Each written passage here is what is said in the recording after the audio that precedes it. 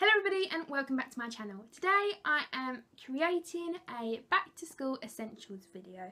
Since I am starting my first day at sixth form next week and I know a lot of you have gone back to school already. This is what I'm going to bring to sixth form, and some of the extra stuff is what helped me through year 11 and secondary school. Before I start, I would like to say that I have redesigned my website and it has lots of new blog posts going up. I'm not going to say daily because it's not daily, but there are quite a lot of blog posts going up. So far I've written all about my thoughts on going back to school and different ways that helped me, and I'm just going to be writing what I like. So if you would like to be interested in that, it will be the first line in the description, and I really recommend going over because I've worked so hard on it. Okay, so with today's video I'm going to go through my back to school bag.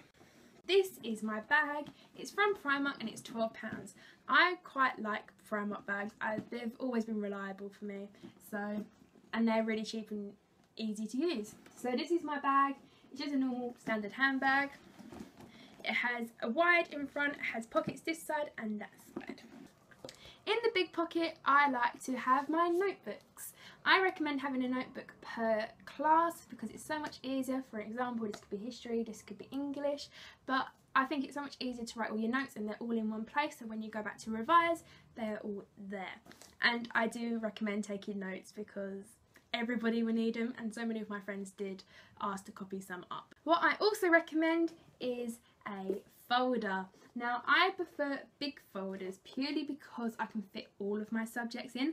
I know a lot of people have one folder per class, but I think if I have a massive folder and I do what I do, which is have spare paper, have like these colour, what are these called? Folder dividers, and these pockets for each class, I can get on fine.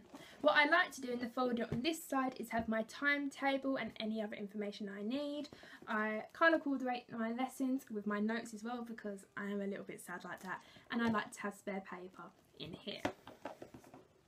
Talking about spare paper, I do recommend having spare paper a lot because so many people ask for it and you never know how much paper you need for a topic or a subject. I like to use just the normal A4 ones. You can buy these in the pound shop, you can buy these in WH Smith's. It depends on what kind of paper you want. It's at the end of the day, it's paper. In the bag as well, I'm going to be putting my books in there, but because I am starting next week, I don't have any on me. But I am doing fine art, film studies and photography, so I'll just be using a camera and hopefully art supplies, so I won't be needing as many books. I recommend having a planner because it can help you organise your life and give you a sense of happiness seeing that you only have 1 week till you are on your next break. Mini notebooks are also handy to write down important information such as numbers and usernames. It might sound silly, but I made so many group chats in school and they really helped me pass my exams. I also recommend having a calculator because my teachers were angry or upset if you didn't have one every lesson. In the big pocket as well, I like to have my phone charger and my charger case because I do use my phone a lot. When I was in year 11 I had a few apps that I did revision on as well as just listening to music, so it's handy to have a charger and you can lend them to your friends if you want to. In the big pocket as well I will be having a pencil case. This is from Skinny Dip. It's just planets with silver glitter and I love it a lot.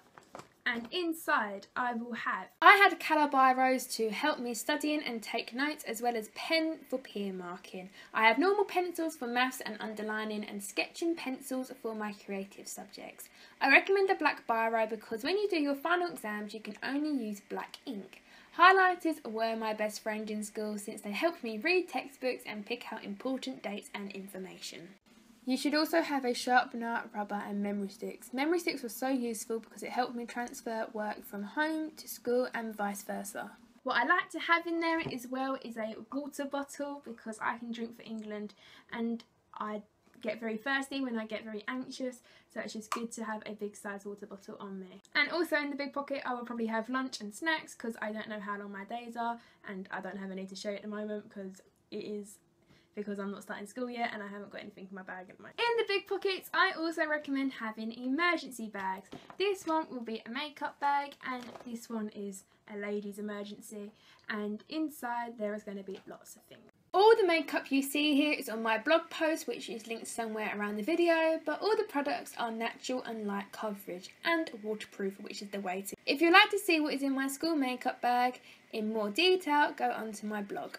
I am the friend who has everything in an emergency, so I have all things from hairbrushes to perfume to wipes to time of the month stuff. Out of the two bags I have just showed you, I would recommend you bring this one because if you are limited to space, because they are very useful and things you might need. What I do recommend having, but I don't have, are travel size dry shampoos and deodorants. You can always lend them to your friends and they're just handy to have just in case. In the smaller pockets, I will be having headphones and my keys and money because they're what I need. I will also probably have my ID on me and chewing gum because I like to chew gum in class. Teachers might hate it, but I prefer to. It calms me down. Thank you so much for watching. I hope you enjoyed this video.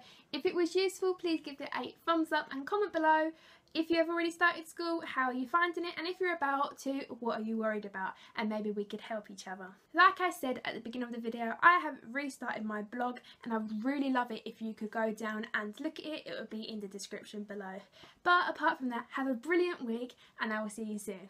Bye!